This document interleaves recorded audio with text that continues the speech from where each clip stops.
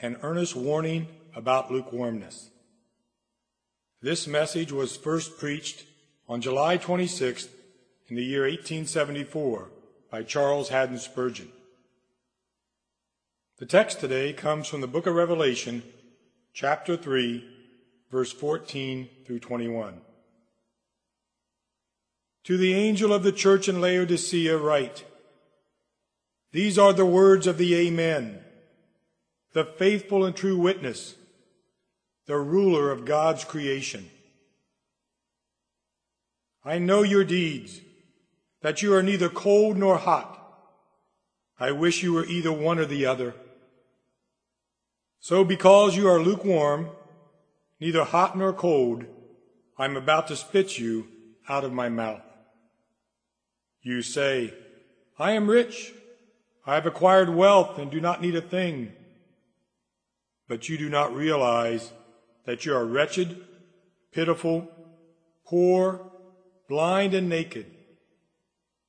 I counsel you to buy from me gold refined in the fire, so that you can become rich, and white clothes to wear, so that you can cover your shameful nakedness, and salve to put on your eyes, so you can see. Those whom I love, I rebuke and discipline. So be earnest and repent. Here I am. I stand at the door and knock. If anyone hears my voice and opens the door, I will come in and eat with him, and he with me. To him who overcomes, I will give the right to sit with me on my throne, just as I overcame and sat down with my Father on his throne. No scripture ever wears out. The epistle to the church of Laodicea is not an old letter which can be put into the wastebasket and forgotten. Still glowing on its pages are the words, He who has an ear, let him hear what the Spirit says to the churches. This scripture was not only meant to instruct the Laodiceans, it has a wider aim. The actual church of Laodicea has passed away, but other Laodiceas still exist. Indeed, they are sadly multiplied in our day. And it has always been the tendency of human nature, however inflamed with the love of God, to gradually cool down to a state of lukewarmness. The letter to the Laodiceans is, without a doubt, the epistle for the present times. I would guess that the church at Laodicea was once in a very fervent and healthy condition. The Apostle Paul wrote a letter to it, which did not claim inspiration, and therefore its loss does not render the scriptures incomplete. For Paul may have written scores of other letters besides. Paul also mentions the church at Laodicea in his letter to the Colossians. He was, therefore, well acquainted with it. And since he does not utter a word of censure with regard to Laodicea, we may infer that the church was at that time in a sound state. However, in the process of time it degenerated, and cooling down from its former passion, it became careless, lax, and indifferent. Perhaps its best men were dead. Perhaps its wealth seduced it into worldliness. Possibly its freedom from persecution produced carnal ease, or neglect of prayer made it gradually backslide. But in any case, it declined until it was neither cold nor hot. Lest we should ever get into such a state, and lest we should be in that state now, I pray that my message today will come with power to the hearts of all present, but especially to the consciences of the members of my own church. May God grant that it may arouse each one of us. My first point will be the state into which churches are very likely to fall. The state into which churches are very likely to fall. A church may fall into a condition far different than that for which it has a reputation. It may fall into a condition far different than that for which it has a reputation. It may be famous for zeal and yet be lethargic. The words of our Lord begins, "I know your deeds," which is the same as saying, nobody else knows you. Men think better of you than you deserve. You don't know yourselves. You think your deeds are excellent, but I know that they are very different. Jesus views with searching eyes all the deeds of his church. The public can only read reports, but Jesus sees for himself. He knows what is done and how it is done and why it is done. He judges a church not merely by her external activities, but by her internal holiness. He searches and tests the hearts of men. He is not deceived by glitter. He tests all things and values only that gold which will endure the fire. Our opinion of ourselves and Christ's opinion of us may be very different. And it is a very sad thing when it is. It will also be very sad if we stand out as a church known for sincerity and distinguished for success, and yet are not really fervent in spirit or eager in soul winning. A lack of vital energy where there seems to be the most strength put forth, a lack of real love to Jesus where apparently there is the greatest dedication to him, all these are sad signs of fearful degeneracy. Churches are very apt to put their qualities on display, very apt to make a good show in the flesh, and like men of the world, they try to make things look better than they really are. Great reputations often have weak foundations, and lovers of truth grieve that it should be this way. Not only is this true of churches, but also of every one of us as individuals, that often our reputation is much more than we deserve. Men often live on their former accomplishments and trade on their past characters, still having a name that they live, though they are indeed dead. To be slandered is a terrible thing, but it is, on the whole, a lesser evil than to be thought better than we are. In the one case, we have a promise to comfort us. In the second, we are in danger of self-conceit. Each one of us must judge how much of what I have said applies to us. Secondly, the condition described in our text is one of mournful indifference and carelessness. Is one of mournful indifference and carelessness. They were not cold, but neither were they hot. They were not infidels, yet they were not serious believers. They did not oppose the gospel, neither did they defend it. They were not committing great evil, neither were they doing any great good. They were not disreputable in moral character, but they were not distinguished for holiness. They were not irreligious, but they were not enthusiastic in holiness, nor well known for their zeal. They were what the world calls moderates. They were neither bigots nor Puritans. They were prudent and avoided fanaticism. They were respectable and had an aversion to excitement. They had some good practices, but they did not make too much of them. They had prayer meetings, but there were only a few present, for they liked quiet evenings at home. When more persons did attend their prayer meetings, they were still very dull, for they did their praying very deliberately and were afraid of being too excited. They were content to have all things done decently and in order, but they considered energy and zeal to be vulgar. Such churches have Sunday schools, Bible classes, preaching services, and all sorts of other activities. But they might as well have been without them, for no energy is displayed and no good comes of them. They have deacons and elders who are excellent pillars of the church, if the chief quality of pillars is to stand still and exhibit no motion or emotion. They have ministers who may be the angels of the churches, but if so, they have their wings closely clipped, for they do not fly very far in preaching the everlasting gospel, and they certainly are not flames of fire.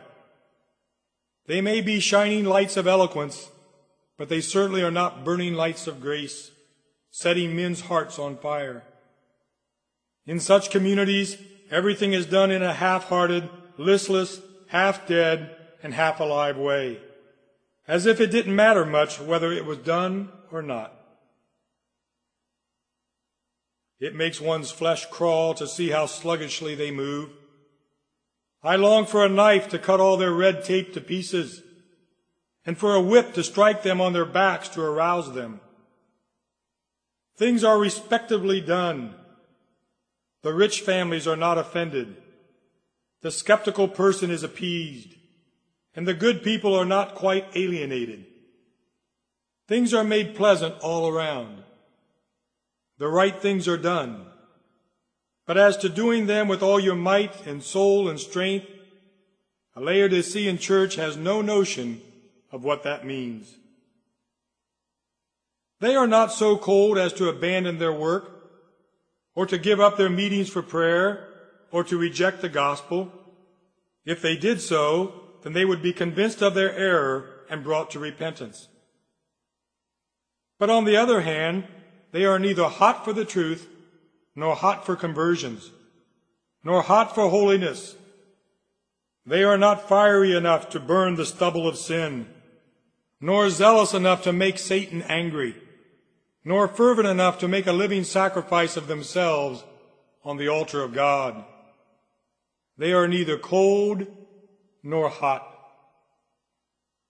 This is a horrible state, because it is one in which a church with a good reputation renders that reputation a lie. When other churches are saying, "See how they prosper.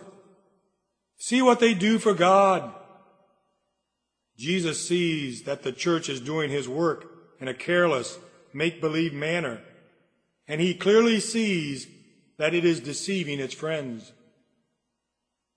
If the world recognizes such a people as being very distinctly an old-fashioned, pure, and godly church, and yet there is unholy living among them, and careless walking, and a deficiency of all real holiness, prayer, kindness, and zeal, then the world itself is being deceived, and that in the worst way, because it is led to falsely judge Christianity.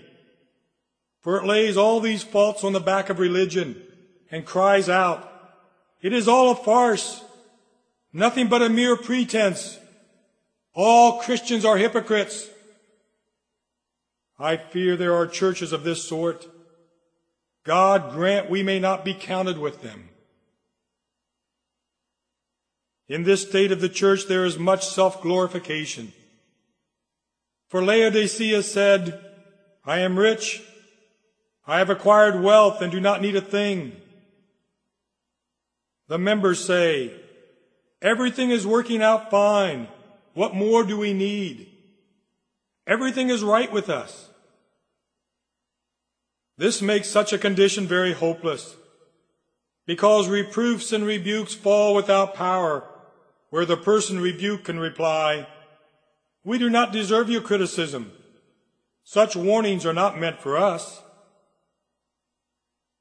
If you stand up in the pulpit and talk to sleepy churches, as I frequently do, and speak very plainly, they often have the honesty to say, "There is a good deal of truth in what the man has said."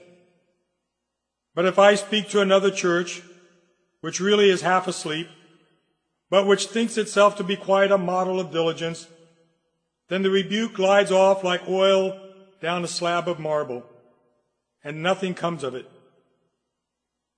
Men are less likely to repent when they are in the middle, between hot and cold, than if they were at the worst extremes of sin.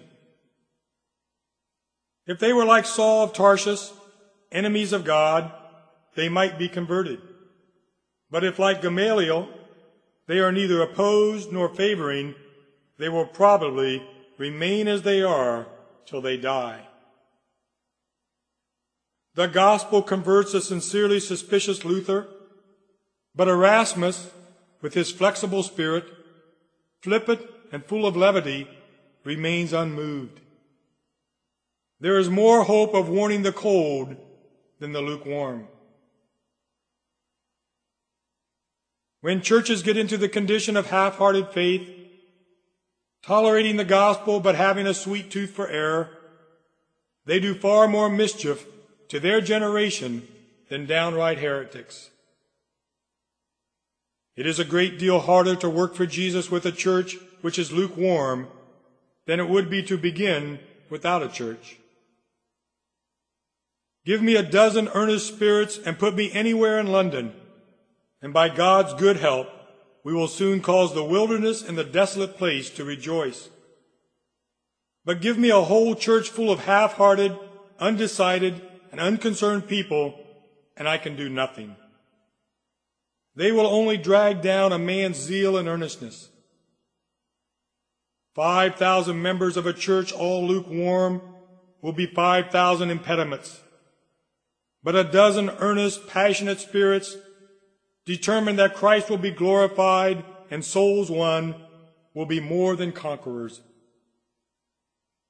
In their very weakness and fewness will reside capacities for being all the more blessed of God. Better to be nothing than to be lukewarm. Sadly, this state of lukewarmness is so agreeable with human nature that it is hard to get men away from it. Cold makes us shiver, and great heat causes us pain. But a tepid bath is comfort itself. Such a temperature suits human nature. The world is always at peace with a lukewarm church, and such a church is always pleased with itself. Not too worldly, no. We have our limits. There are certain amusements which, of course, a Christian must give up, but we will go right up to the limit, for why are we to be miserable? We are not to be so greedy as to be called miserly, but we will give as little as we can to the cause of Christ. We will not be completely absent from church, but we will go as seldom as we can. We will not completely forsake the poor people to whom we belong, but we will also go to the world's church so as to find acceptance into a better society and find fashionable friends for our children. Oh, how much of this we see everywhere. Compromise is the order of the day. Thousands try to cling to the hare and run with the hounds. They are for God and money, Christ and Baal, truth and error, and so they are neither hot nor cold. Do I speak a little too strongly? Not so strongly as my master, for he says, I am about to spit you out of my mouth. He is nauseated with such conduct. It sickens him, and he will not endure it. In an honest, earnest, fervent heart, nausea is created whenever we fall in with men who refuse to give up their profession of being a Christian, and yet will not live up to it. Who cannot completely forsake the work of God, but yet do it in a sluggardly manner, trifling with that which ought to be done in the best possible way, as unto a good and gracious Lord and Savior? Many churches have fallen into a condition of indifference, and when it does so, it generally becomes the meeting place of worldly professors of Christianity a refuge for people who want an easy religion, which enables them to enjoy the pleasures of sin and the honors of holiness at the same time, where things are free and easy, where you are not expected to do too much, or give much, or pray much, or to be very religious, where the minister is not so precise as the old ministers of the past, a more liberal people with broader views, free thinking and free acting, where there is full tolerance for sin and no demand for vital godliness. Such churches applaud cleverness in the preacher. As for his doctrine, that is of small consequence, and his love to Christ and zeal for souls are secondary.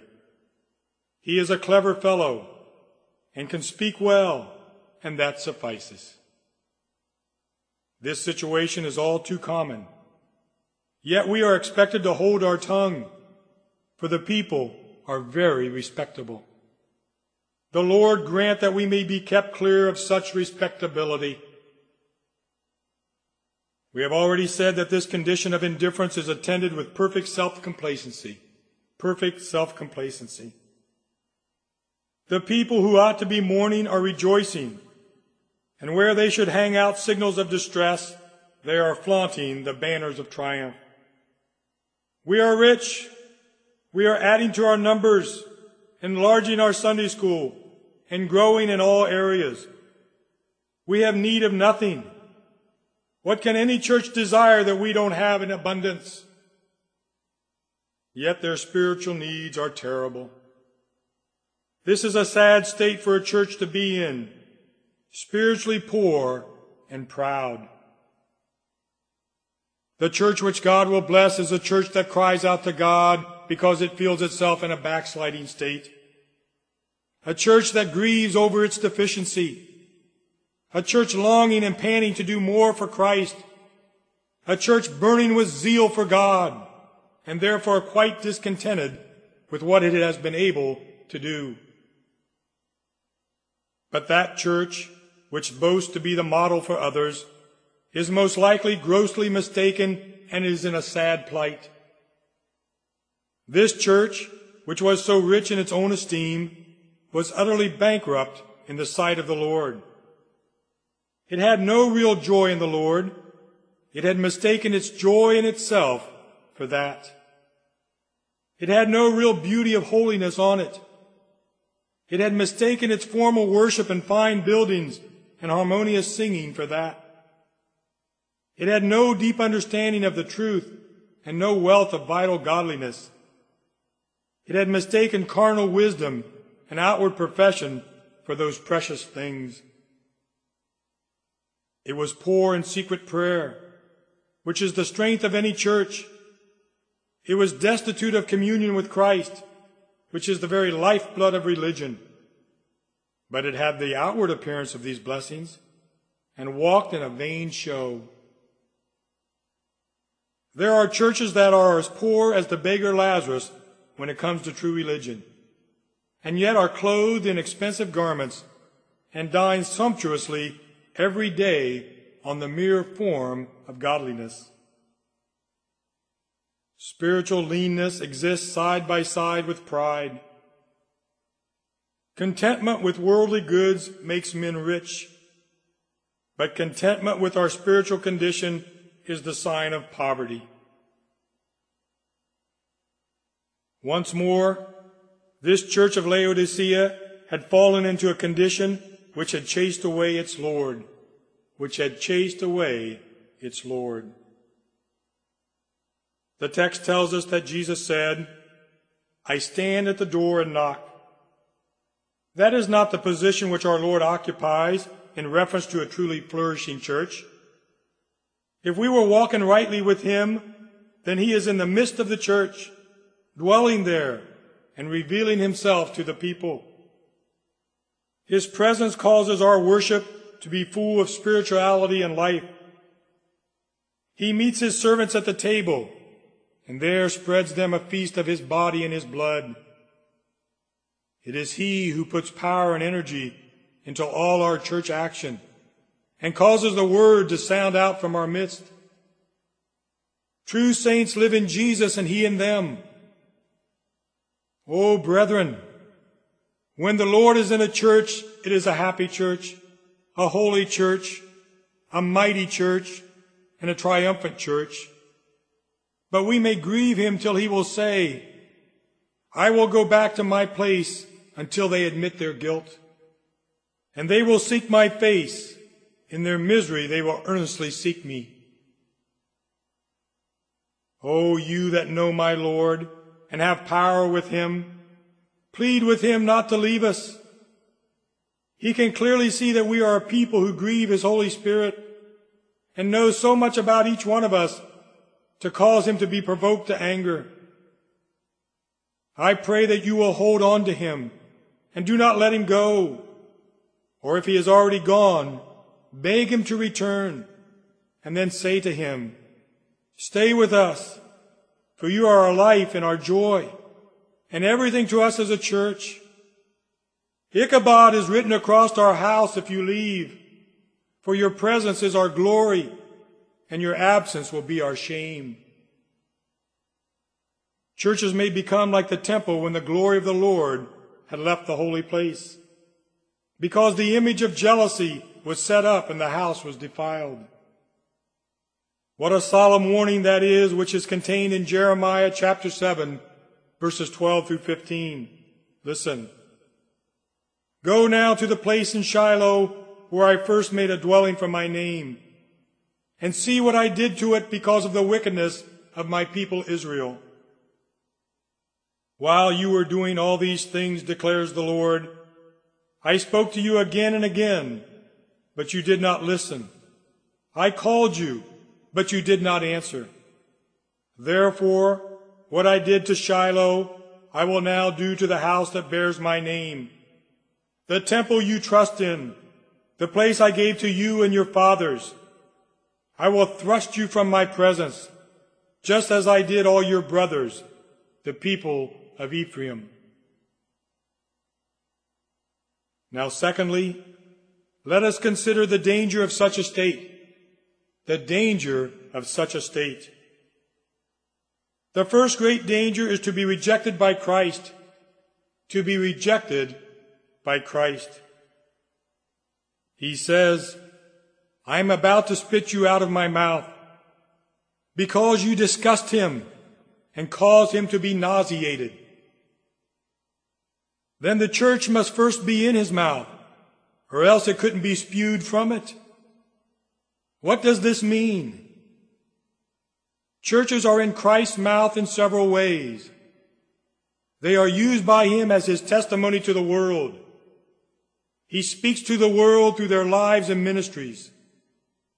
It is just like he says, O sinners, if you want to see what my religion can do, look at these godly people banded together in my fear and love, walking in peace and holiness.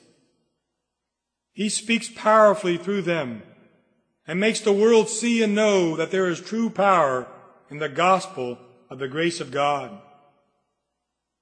But when the church becomes neither cold nor hot, he no longer speaks through her.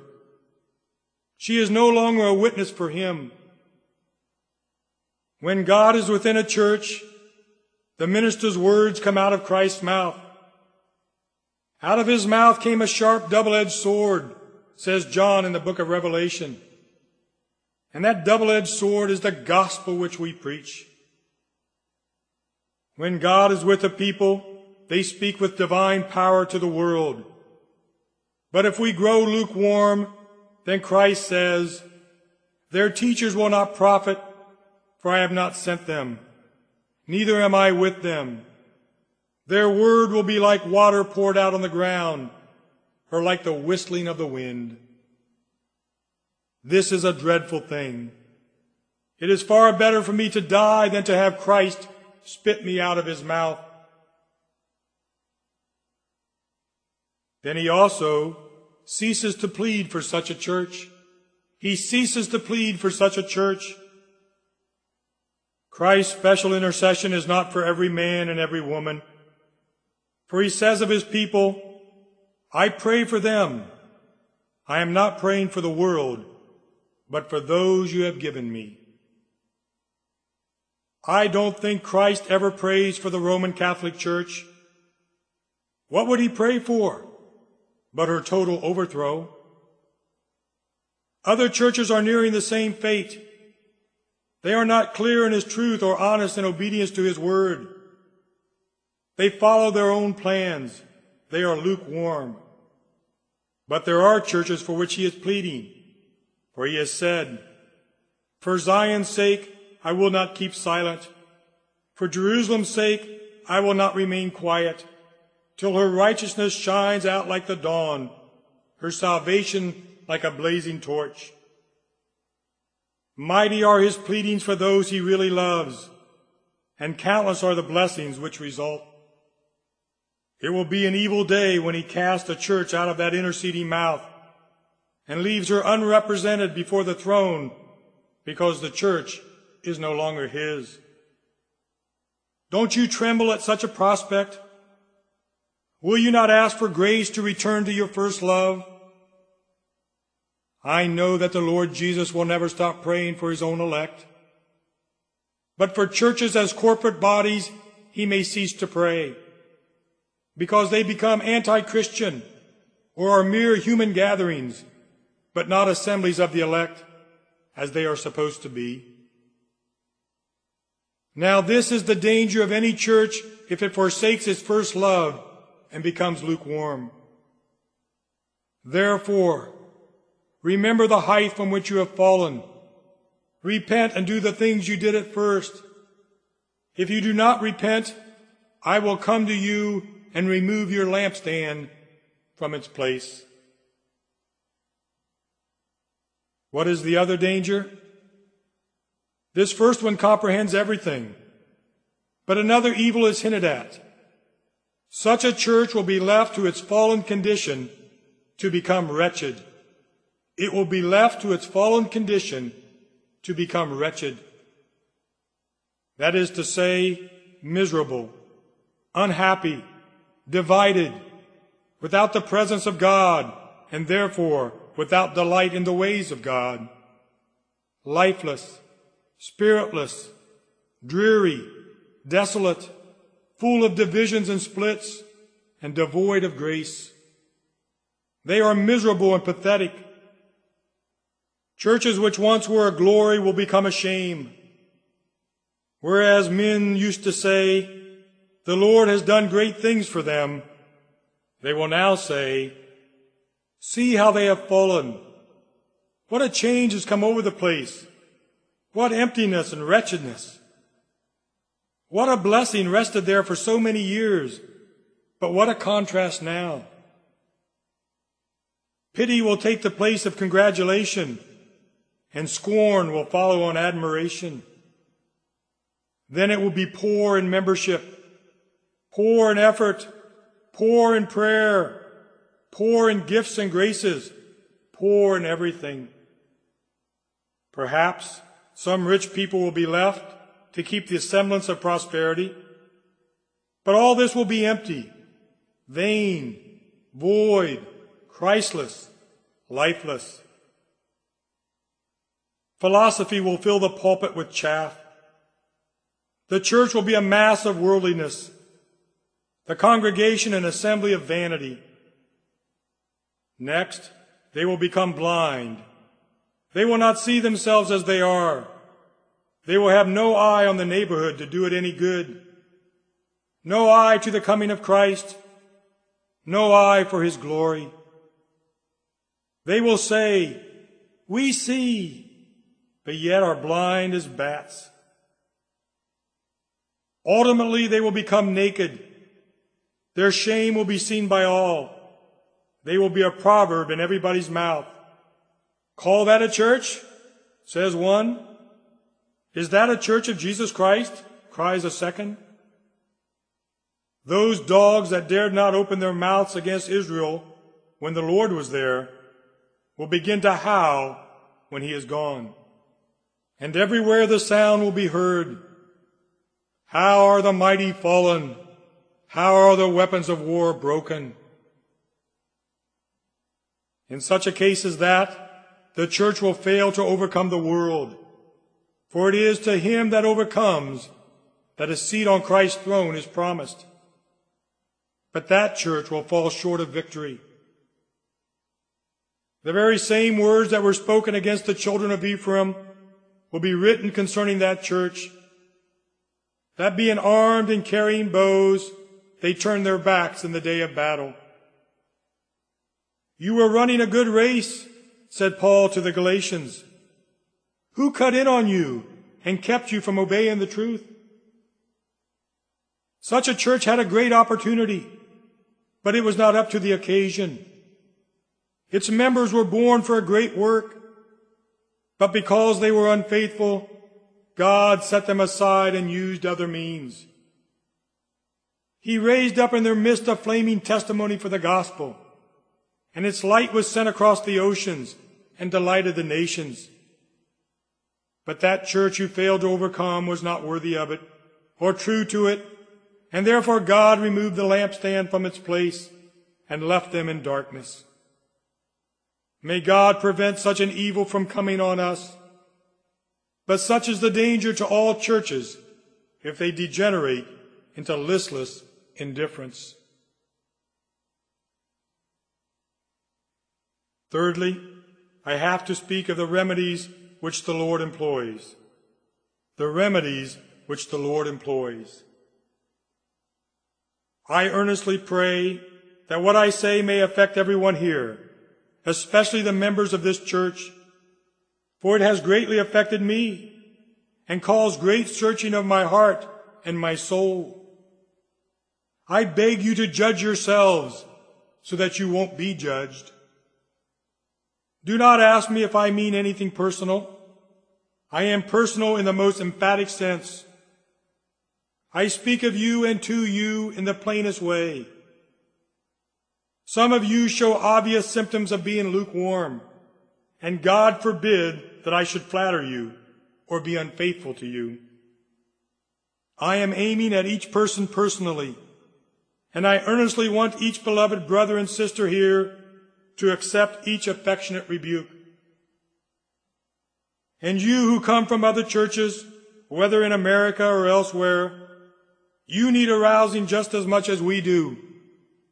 Your churches are no better than ours. Some of them are not as good. And so I speak to you also, for you need to be stirred up to nobler things. Note then the first remedy. Jesus gives a clear picture of the church's true state. He says to it, you are lukewarm, you are wretched, pitiful, poor, blind, and naked. I rejoice to see people willing to know the truth, but most men do not wish to know it, and this is a bad sign. When a businessman tells you that he has not looked at his ledger or daily records, or has not taken inventory for over a year, you then have a good idea about this man, and you say to your manager, do you have an account with him? If so, keep a close eye on it. When a man runs a business and does not care how he is doing, then most likely he is not doing well. But he that is right before God is thankful to be told what he is and where he is. Now some of you know the faults of other people, and in watching this church, you have observed weak points in many places. Have you wept over them? Have you prayed over them? If not, you have not watched as you should have for the good of your brothers and sisters, and perhaps have allowed evils to grow which ought to have been rooted up. You have been silent when you should have gently and seriously spoken to the offenders, or made your own example a warning to them. Do not judge your brother, but judge yourself. If you desire to be strict and firm, then be strict and firm concerning your own conduct and heart. We must pray that the Lord will use this remedy and make us know just where we are. We will never get things right as long as we are confident that everything is fine. Self-complacency is the death of repentance. Our Lord's next remedy is gracious counsel. Gracious counsel. He says, I counsel you to buy from me gold refined in the fire. Doesn't that strike you as being very much like the passage in Isaiah? Come, buy wine and milk without money and without cost. It is true, and it teaches us that one remedy for lukewarmness is to begin again just as we began at first. When we were first converted, we were hot for the Lord and His Word. What joy, what peace, what delight, what comfort, what enthusiasm we had when we first came to know the Lord. Back then we purchased gold from Him for nothing. Let us go and buy again at the same price. If our religion has not been genuine until now, or if we have been adding to it great lumps of shiny stuff, which we thought was gold and was not, let us now go to the heavenly mint and buy gold that's tried in the fire, that we may really be rich. Come, let us begin again, each one of us. Inasmuch as we may have thought we were clothed and yet we were naked, let us hurry to Him again, and at His own price, which is no price, procure the robe which He has fashioned by His own righteousness, and that delightful covering of His Spirit, which will clothe us with the beauty of the Lord. If, moreover, we have lost some of our vision, and no longer look up to God and see His face, and have no bright vision of the glory to be revealed, and cannot look on sinners with weeping eyes as we once did, then let us go to Jesus for the eye salve, just as we went when we were stone blind at first. And the Lord will again open our eyes, and we will see Him with perfect clarity as in days gone by. The word from Jesus is, I pray, come near to me, my brethren. If you have wandered from me, return. If you have been cold to me, I am not cold to you. My heart is the same to you as ever. Come back to me, my brethren. Confess your evil deeds. Receive my forgiveness. And from this day forward, let your hearts burn towards me. For I still love you and will supply all your needs. That is good counsel. Let us receive it. Now comes a third remedy, sharp and cutting, but sent in love, namely, rebukes and discipline. Rebukes and discipline. Christ will have His favored church walk with great care, and if she will not follow Him fully by being shown where she has gone astray, and will not repent when gently counseled, He then commits Himself to use some sharper means. Those whom I love, I rebuke and discipline. The word here used for love is a very choice one. It is one which signifies an intense personal affection. Now there are some churches which Christ loves in a very special way, favoring them above others, doing more for them than for others, and giving them more prosperity. They are the darlings of His heart, His Benjamins. Now it is a very solemn thing to be dearly loved by God. It is a privilege to be favored. But note this, that the man who is so honored occupies a position of great delicacy. The Lord your God is a jealous God, and He is most jealous where He shows most love. The Lord lets some men escape without any penalty or punishment for a while, after doing many evil things. But if they had been His own elect people, He would have disciplined them long ago. He is very jealous of those whom He has chosen to take into His arms and to be His close friends. A person who works for you may do many things which would not even be thought of by your child or your wife. And so it is with many who profess to be servants of God. They live a very lax life, and they do not seem to be disciplined for it. But if they were the Lord's own special loved ones, he would not endure such conduct from them. Now mark this. If the Lord exalts the church and gives it a special blessing, he expects more of it, more care of his honor, and more zeal for his glory than he does of any other church. And when he does not find it, what will happen? Why, because of his very love, he will rebuke it. He will rebuke it with hard sermons, sharp words, and painful afflictions of conscience. If these do not arouse it, he will take down the rod and deal out strict and painful discipline. Do you know how the Lord disciplines churches? Paul says, "Many among you are weak and sick, and a number of you have fallen asleep," and this in the context of discipline. Bodily sickness is often sent as discipline on churches, and losses and crosses and troubles are sent among the members, and sometimes weakness in the pulpit, the breaking out of heresy and divisions in the pew, and lack of success in all the church's work.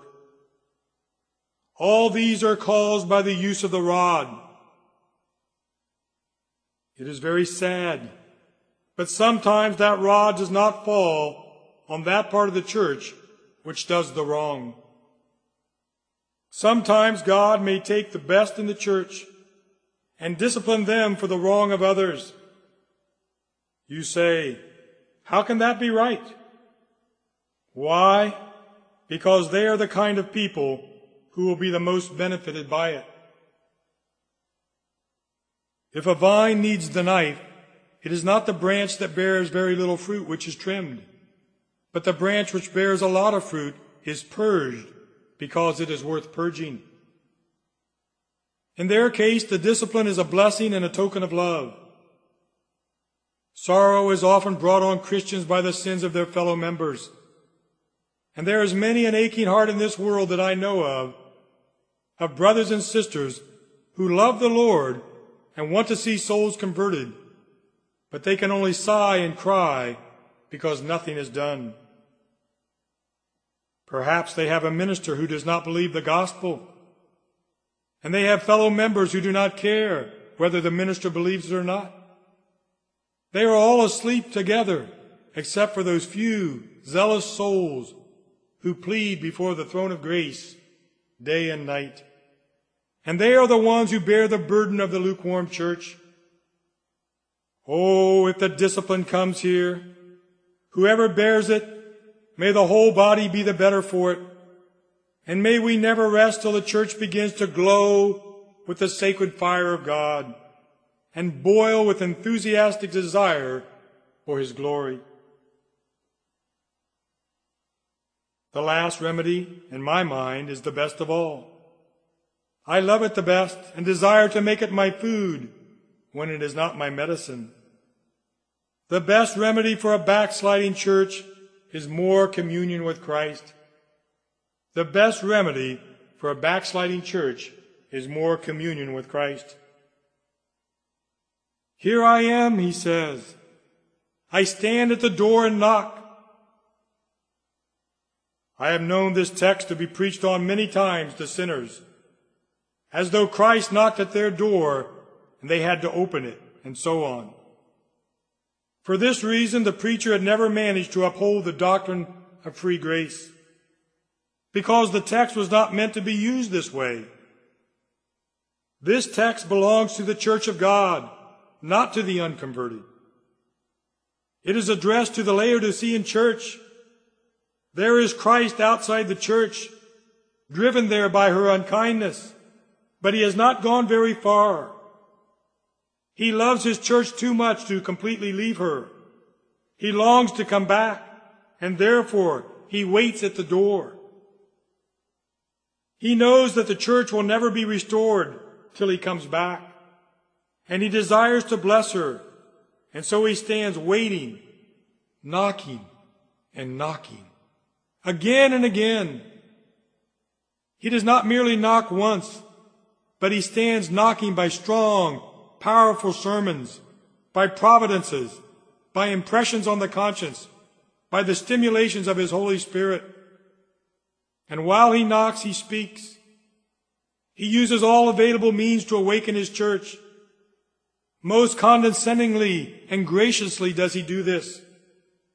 For having threatened to spit her out of his mouth, he could have said, "I will leave you, and I will never come back to you again." That would have been natural and just.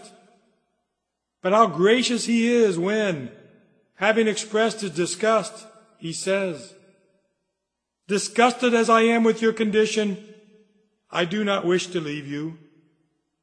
I have taken my presence from you, but I love you.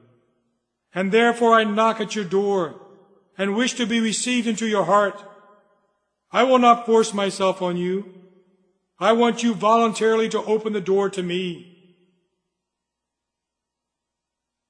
Christ's presence in a church is always a very tender thing. He never is there against the will of the church. It cannot be. For he lives in his people's wills and hearts and works in them to will and to act according to his good purpose. He does not break down the door and come in, as he often does, into a sinner's heart, carrying the soul by storm, because the sinner is dead in sin, and Christ must do it all, or the sinner will perish. But he is here speaking to living men and women, who ought to be loving men and women. And he says, "I wish to be among you. Open the door to me." We ought to open the door at once and say, "Come in, good Lord. We grieve to think we should have ever put you outside the door at all." And then see what promises he gives. He says he will come and eat with us. He will come and eat with us.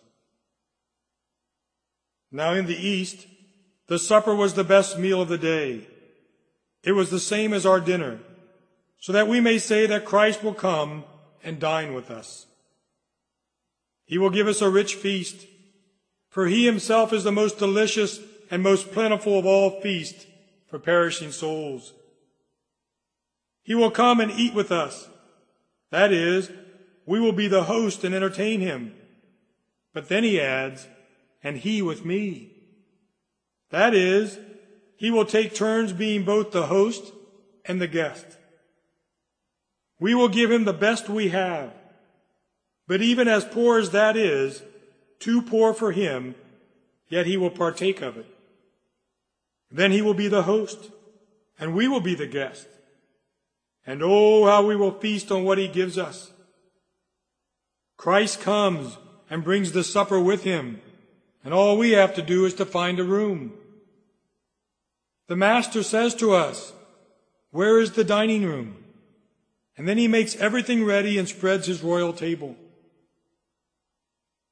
Now, if these are the terms on which we are to have a feast together, we will most willingly fling open the doors of our hearts and say, "Come in, sweet Lord." He says to you, "Children, have you any meat?"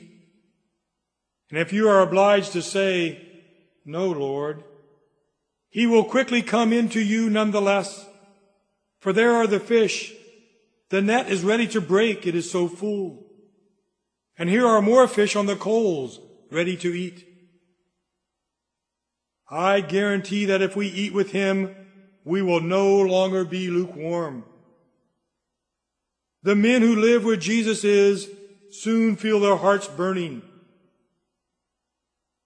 It is said about a piece of scented clay by the old Persian moralist that the clay was taken up and questioned. "What caused you to smell so sweet, being nothing but common clay?"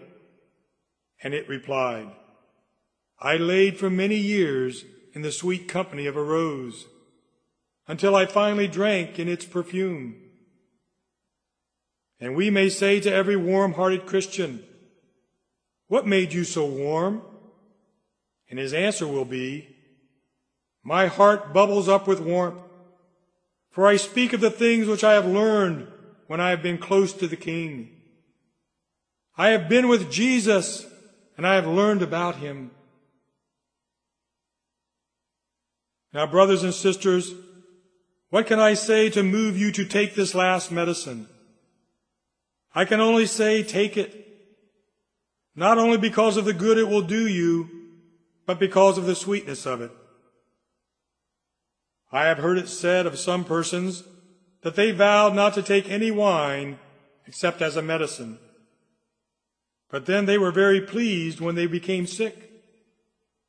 And so it is with this medicine. I will come and eat with him and he with me. We may willingly confess our need of so delicious a remedy. Need I press it on you? I urge each one of you, as soon as you get home today, see whether you can enter into fellowship with Jesus, and may the Spirit of God help you. This is my closing word. There is something for us to do in this matter. We must examine ourselves, and we must confess the fault if we have declined in grace. And then we must not talk about setting the church right.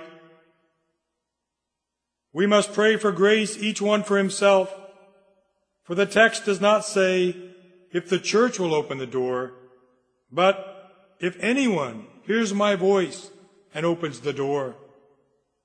It must be done by individuals. The church will only get right by each person getting right. Oh, that we might get back into an earnest zeal for our Lord's love and service. And we will only do so by listening to his rebukes, and then falling into his arms, embracing him once again and saying, my Lord and my God. That healed Thomas, did it not? Putting his fingers into the nail marks of Jesus' hand, putting his hand into his side, that cured him. Poor, unbelieving, staggering Thomas only had to do that, and he became one of the strongest of believers and said, my Lord and my God. You will love your Lord with a fervent and glowing passion if you will daily commune with him. Come close to Christ, and once you get close to Christ, never leave him again. The Lord bless you, dear brothers and sisters. The Lord bless you in this thing. Amen.